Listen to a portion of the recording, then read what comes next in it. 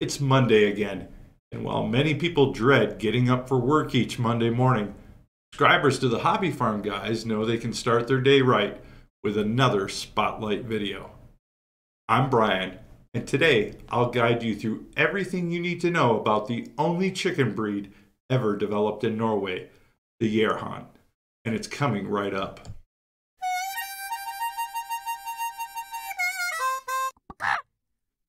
In the 1920s, poultry scientists at a breeding station in southern Norway were tasked with developing a chicken breed with a specific checklist of characteristics in mind. First of all, they needed to be cold climate tolerant. Not surprising since it would be a Nordic breed. Next, it had to be a productive layer. It should also not be a breed that is prone to broodiness. Finally, the breed should be autosexing, meaning that males could be visually sorted from the females upon hatching. The resulting breed was named Jaerhon after the region of Jærhøn. It's also known as the Norwegian Jærhon or Norske Jærhons. Although the breeding station closed in the 1970s, the flocks were given to a nearby agricultural college and are now available outside Norway, though they're quite rare and can be fairly expensive if you do find them. Jærhons are a fairly small breed, with hens usually weighing between 3.5 to 4 pounds and roosters averaging around 5 pounds. The breed has two color varieties, light and dark. The dark variety has brown feathers, while the light variety has yellow coloring, and both have a barred feather pattern. Not surprisingly, the breed succeeds in being a cold, hardy chicken.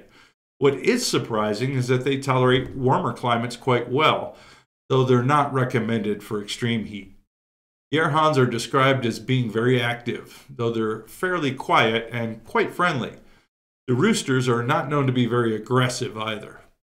Despite their smaller size, their eggs are sized as large at about 2 ounces, and they lay over 200 of these large white eggs each year. Checking another item off the checklist, hens don't go broody very often. This is a desired characteristic when keeping chickens strictly for egg production, as a broody hen will stop laying while she sits on a clutch of eggs. As mentioned, they're an active breed, so having plenty of room to roam will be appreciated. Jærhons, however, are good flyers and known escape artists, so a covered run is highly recommended. And if you're wondering about the last desired criteria those Norwegian breeders had on their checklist, I can tell you they succeeded there too. Jærhon chicks are indeed autosexed.